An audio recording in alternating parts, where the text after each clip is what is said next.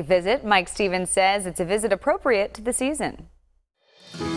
As in this image from Art Smith of East Stroudsburg, we sink into the doldrums this time of summer. We seek that which will keep us awake and moving. Here's something from Nancy Tully of East Stroudsburg. So easy it is to slip back into serenity. Perfect example here from Mike Murphy of Hazelton, who found calm waters on the west branch of the Susquehanna.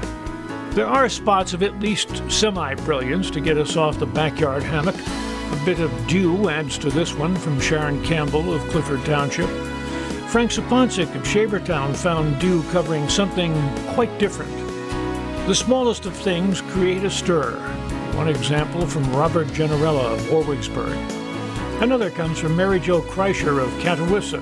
If you look, you will see. This one is a bit easier to spot. Jerry Ancherani of Factoryville found a giant leopard moth in Tunkhannock. At Lehigh Gorge, Lisa Vital of Luzerne had to get up close and personal for this shot, sort of eye to eye. From Richard Prees of Kingston, a subject that really stands out.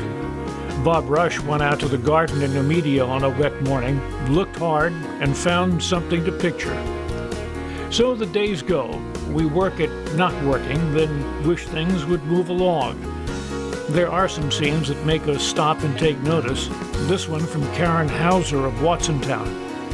And what about this wake-up call from Donald Surfas of Tamaqua? An approaching storm creates a golden glow over hometown.